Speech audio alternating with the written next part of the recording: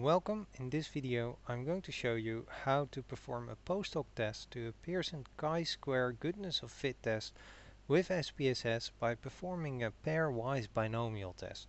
Now that sounded like a lot, so a quick recap. The Pearson chi-square goodness of fit test showed the marital status, that the 5 categories that we had there, which were things like married, separated, divorced, etc., were not equally distributed, so not 20% for each of the 5 categories. The most important question next is then, which ones are significantly different? And in order to answer that, we'll need some form of a so-called post-hoc test. Unfortunately, I haven't found much information about this, so this is a bit of my own ideas mixed together, and I actually unfortunately also haven't found a quick way of doing this with SPSS only by performing each one by one.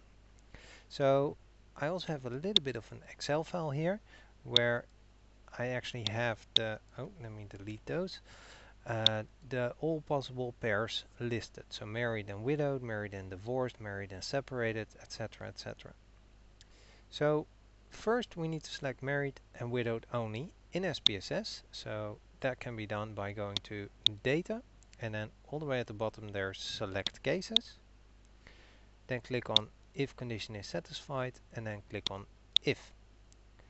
You can either now double click on the variable and then click on equals 1. Type in a space and type in capitals or another space and again marital status, and you can also simply type it in equals 2. Click on continue, click on OK, and if you go back to your data file, you will see now in the data view that everyone who is married is still selected, but anyone who's divorced is not, and anyone who's widowed is also still selected. So actually all the ones are still selected, all the twos are still selected, and anything else isn't. Now for the binomial test, we can go to Analyze, Non-Parametric Tests, Legacy Dialogues, and then Binomial. Click on the variable that you want, move it to the test variable list, and leave the test proportion at 50%. Although we had 5 categories and previously tested if each was different from 20%, we now are only comparing 2, so we want to compare if they're 50-50 or significantly different from each other. Click on OK, and in the output we get the results, and the most important one is the significance up here, which we will actually have to adjust because we're going to be doing a lot of tests. So double click on the output, double click again on the significance, and then simply copy, Ctrl C, go to the Excel or Word file where you want to keep track of everything, and paste the result.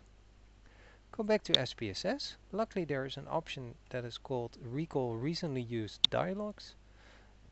Click on the select cases, if, and now we want to compare the ones and the marital status 3 with each other. Click on continue, click on OK, and again in the recently used binomial test it remembers my settings, so I can click on OK, and now it has married versus divorced. So double click again, and again on the significance, copy, back to my Excel, and paste the result. Back to SPSS and select cases again, if, and go for the 1 against 4, continue and OK, perform the test again, click on OK, and as you might notice this is quite tedious, so if you know of any faster way of doing this without using SPSS syntax, I'll highly appreciate it if you would let me know in the comment section. Now I won't be doing this all of them. I hope you got the general idea. I've actually done this already, and here are the full results.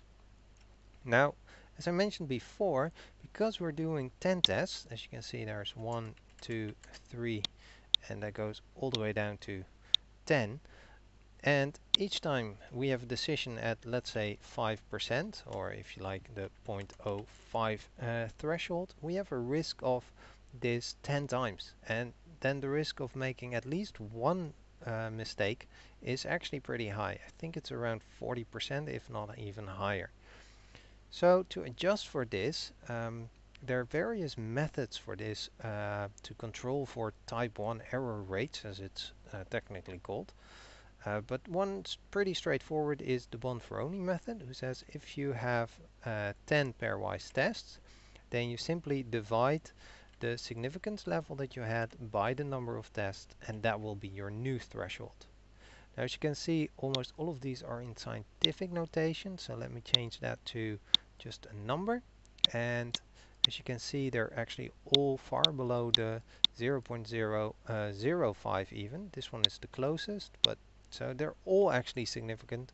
So in this case, all the percentages were significantly different from each other and also from 20%. So, or at least they were significantly different from each other.